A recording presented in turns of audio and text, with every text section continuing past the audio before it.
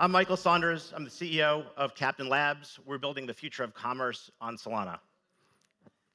So why am I qualified to talk to you about disrupting marketplaces? I started one of the earliest marketplaces, online marketplaces for food delivery back in 1997. I got busy signals and messed up tuna hoagie in ordering a sandwich while I was at college and started campusfood.com.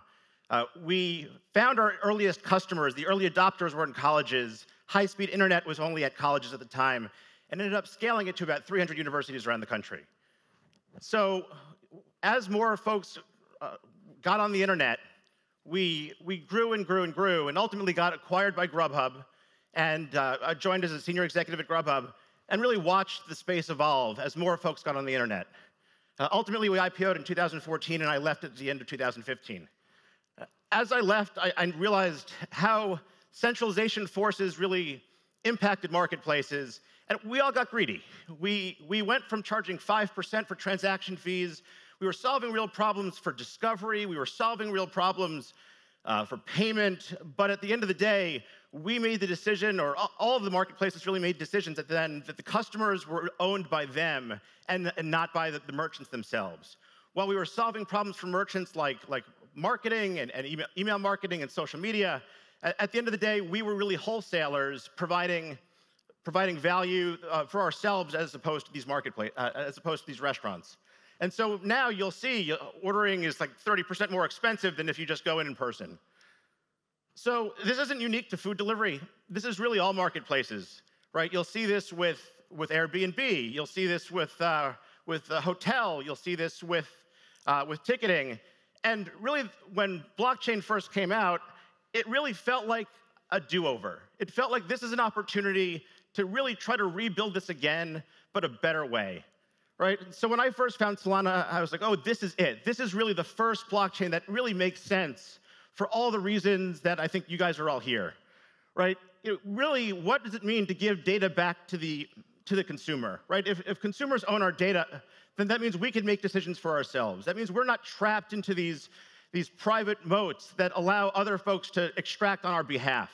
And really, an online marketplace where you own your data gives you choice, right? That composability allows you to say, you know what? I'm going to move my business somewhere else because I'm not being valued for the contribution that I'm making as a consumer. Right? The community coordination is inherent to blockchain. It's inherent to the NFT communities we're seeing here. It's the ability to not just say, hey, I'm one customer, but hey, me and my buddies on the internet, we all share the same values and can make decisions together. For me, though, what was missing was really the connection to the real world. Right? We all live in this ecosystem, and it's, getting things on chain is fantastic, but once you move to the real world, things really start to fall apart. And so for me, it was really, how do we really bridge the Web3 into the real world? And so we built a protocol. I applied it to Grizzlython. We came in first place for the payments track, and it's called tamper-proof. And what tamper-proof allowed us to do was really embed a key code into an NFT and allow that NFT to be tradable. So only the user can go claim that code at the end by opening it up, thereby the rest of the world knowing that it's been seen. So that allowed us to put things like gift cards, put things with codes, like Shopify codes, into an NFT, allow it to be tradable. But really, that was an unlock for us.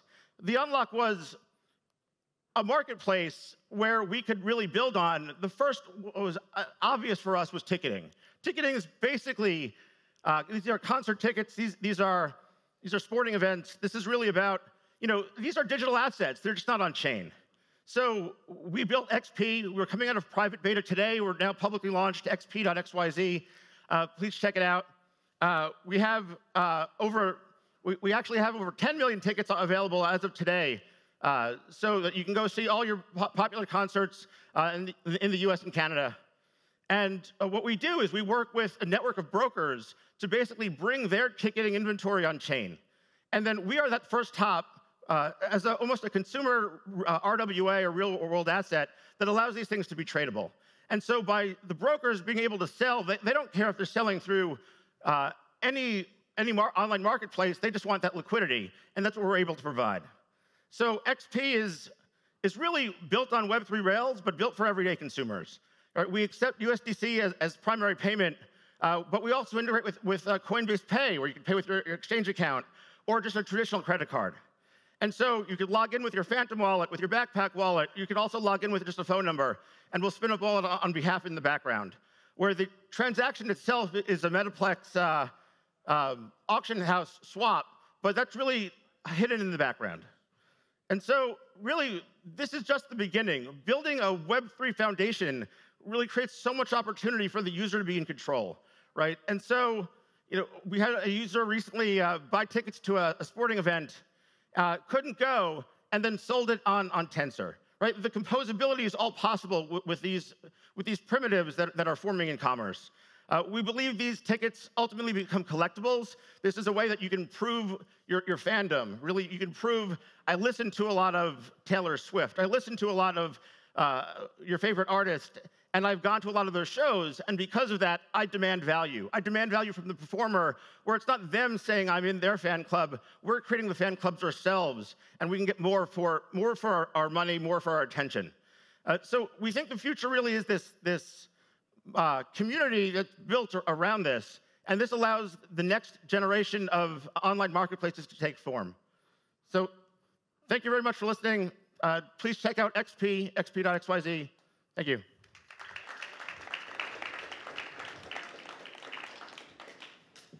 Amazing.